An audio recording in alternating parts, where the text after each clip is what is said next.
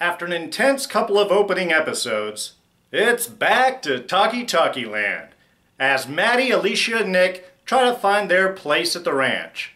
Not to worry, at least they got a huge stack of Jeremiah Otto's Paranoia Prepper vids to check out. It's Fear the Walking Dead, Season 3, Episode 3, Teotwawki. End of the world stuff, man.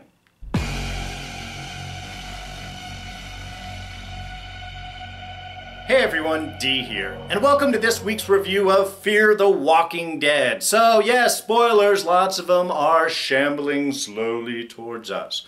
Alright, so like I had mentioned, we are kind of back into the talking land. Less action, well, almost no action in this episode. And it's really set up. We are looking at the world that the Clark family has found themselves in. And while, yes, I was joking about the Paranoia Prepper vids for Jeremiah Otto, obviously there was some truth to his preparation or a reality that paid off for that, since we are in the Walker Apocalypse and, you know, he's still alive and got his ranch and supplies and everything. So, good on him. But what we are looking at is the environment that creates. And we're looking at really the specific, the kind of stereotypical prepper that we have. The ultra-patriotic, Christian conservative, waiting for the fall of civilization, which is about to come anytime, sort of an end-time scenario, and so that they can be there to survive as the world gets rebuilt. So, in some ways, that did pay off. The world did end. Not exactly as everyone was expecting, as Jeremiah had mentioned last week. But we still have the same type of group, which now the Clark family has to find their way around with them. And while we are still looking at a Christian-based group, they're not really very welcoming to the newcomers. And that's something that sort of Maddie starts to establish herself very quickly on. She drifts right into the old southern accent right there and just praising Jesus, and we want to thank y'all for opening up your hearts in order to get... So Maddie she's using that southernness to her. She is definitely willing to work the edges in order to get into this group and find herself of safety. The kids, not quite so much. But this is all of them kind of finding their place. With Maddie, it's sort of linking up with Jeremiah in some sense. They're finding a similarity between the two of them, the way that they have been raised, their own history. And while Maddie is certainly willing to sort of change herself in order to fit in with the group, she is always very direct and straightforward with Jake, with Troy especially, and with Jeremiah. A lot of confrontations that were going on, especially between her and Troy. And while Troy is kind of, again, still that creepy guy, we do get to see another kind of side with him with this episode. The flashbacks that we got from the filming of the Prepper video, which is oddly set and placed in the midst of the video library. It sort of seemed out of place. But what we get to see from behind those scenes are the conflict between Otto and his wife, a second wife, Troy's mother. Not a good relationship. She's obviously been a drinker, which connects in with Maddie because her husband was a drinker also. But Troy, exposed to a lot of this conflict at the young age, we really get to see how he is emotionally reacting to the conflicts between Otto and his mother, and how Jake sort of has to step in to take care of him. As Jeremiah later on says, as Troy's mom sort of drifted in and sort of went in towards the edge, it was Troy's job to take care of her. Or maybe it was just his own wanting to do that, wanting to be there to take care of as his mother descended. And of course, she didn't really show the appreciation to him. So a lot of complications growing up in Troy's youth, which sort of just snowballed into the semi-psychotic individual that he is today. However, also with both eyes. It's nice to see that Troy's eye was healing up quite nicely. I thought that was out, but I guess the dig-in went underneath down here, not into the eye to pop out. So that's good with him.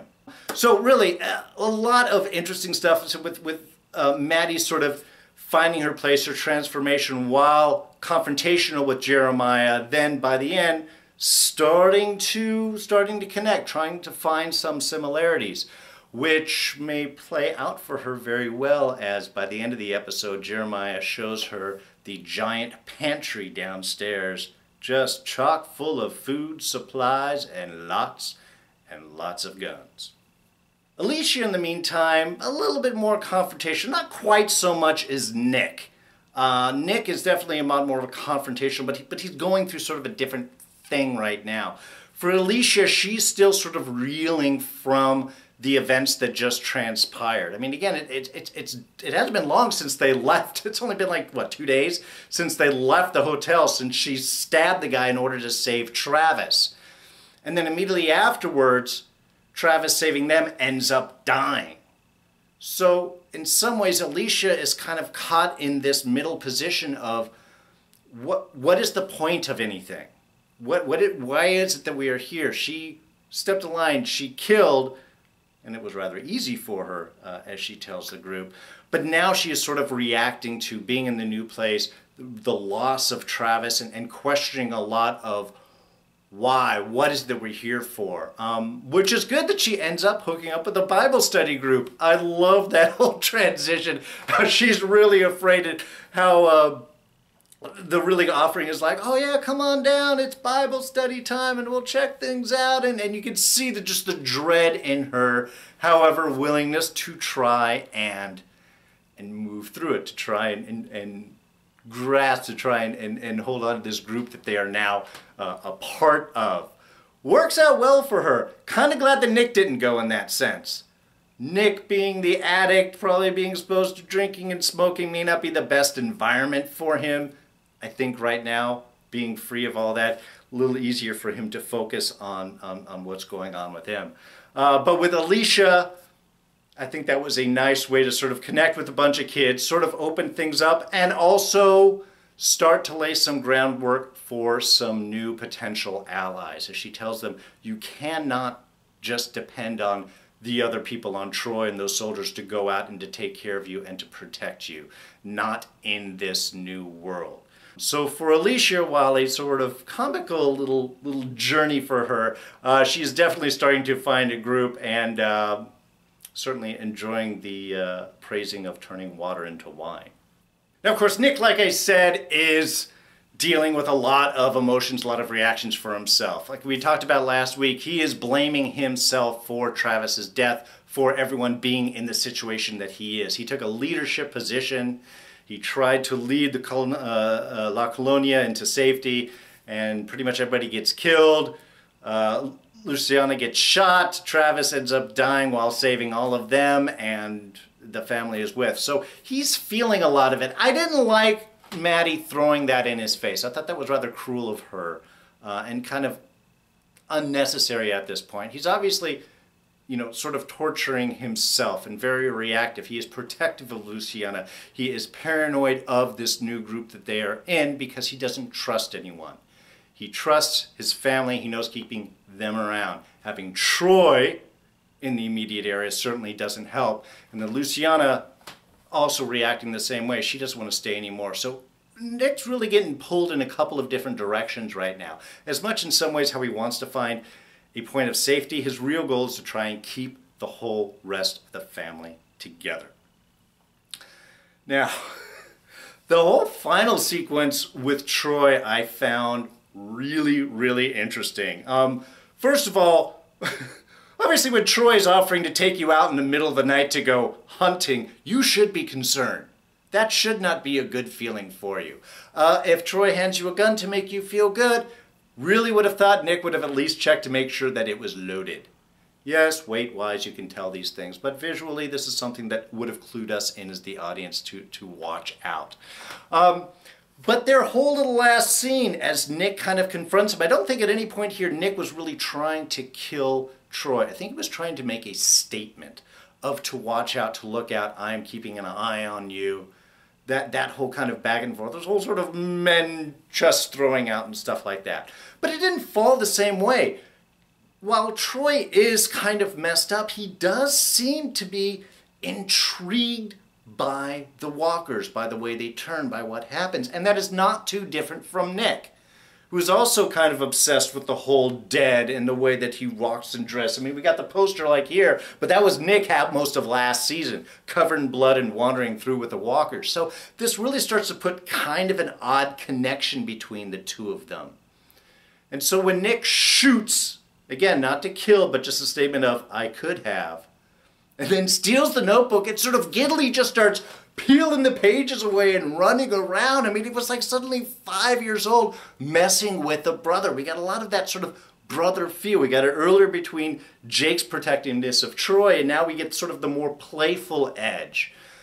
And while, you know, and I think what that did is that does lead to a certain link. I think Troy has a certain acceptance of Nick, that he's willing to step out, to push out, but there's also playfulness. He doesn't know everything about Nick. I think as he finds out more, he might end up being more and more intrigued with him. But in some ways, I think this sets up a really interesting pairing between the two of them. In some ways, enemies can become the closest of friends. We'll just have to wait to see if that's what happens here. And then finally, of course, we have Strand, who is kind of a side story in this episode. And honestly, I'm not feeling a whole lot of connection. I like Strand. I liked him in the seasons, but right now, very floaty with where he is going. And he doesn't really seem to be as smart as he is for being such a smart man. Driving past a whole line of people waiting to get supplies in your big fancy car with your chewed up little snack wrappers in the seat. That's how you get mugged. That's how you get jumped. How someone jumps in your convertible, beats your ass, throws you out of the car, and takes it. So I was kind of surprised about that. But what they're trying to do with that scene is establish how he is self-interested. He comes to the front of the line. He offers the car. He just wants to talk with Dante. He doesn't want to deal with anything else. He doesn't want to take his time. He is seeing himself as more important, that he can think and move things through. Even when he talks with Dante as they're having their whole kind of happy conversation, you know, with memories of Thomas, Dante asks him straight out, what do you have? You are just here surviving on your wits and your charisma. So Strand is not offering anything in any substance. And in this world, that is kind of a necessity. Certainly Dante has this whole odd different view of the world and hating the takers. In some ways you just kind of appreciate that. But there seems to be a stronger thing between him and Strand. I'm hoping that we'll find out a little bit more, because Dante's reactions, even for someone like that, seems way over the top from a business relationship. Yes, he had told Strand that he was just a taker, and he just took these things and land and so on. But there seems to be something a lot stronger with that. Do have to say, the dropping people down into the pile of walkers, that is nasty. It's one thing to be thrown off a building, bridge, dam. Not entirely sure what that structure was. Water processing plant, probably with all the water. But God, one of those things when you're tossed off the top of a building and the fall doesn't kill you because you land in a pile of walkers and they kill you. That was nasty. I mean, cool in an undead kind of way, but nasty. All right, just a couple of things. One, the emergency bucket you get with your video order. I love how it has everything, a compass and a pocket constitution. Again, we are appealing to the ultra-patriotic, conservatives here, so that makes sense. Though it's funny in the idea of, like, if you're waiting for the fall of the United States because its time has come, it has overloaded itself, why would you want a copy of the Constitution? Like, you're going to rebuild this great nation that you thought just failed and fell apart? I don't know. Also, it deals really more interstate commerce and larger government. It has nothing to do with local stuff, so it's just kind of a funny thing to me to be left in there. Also thinking in rebuilding the world afterwards, they'd probably make a few changes to that there Constitution. Thank you for asking about the chopper straight off. Yes, it's the background story that goes on. At the end, we finally get some information, or in a way, lack of information. But at the very least, that was one of the first questions that was asked at the whole funeral service. And I have to say thank you for it, because I hate it when they don't deal with these important situations. Yes, it wasn't dealt with, but at least it was addressed. And that's good. I love using Jeff as a conversational icebreaker. You know, Jeff has some questions, would like to know this. You know, well, Jeff wants to know this. Well, I want to ask Jeff these questions.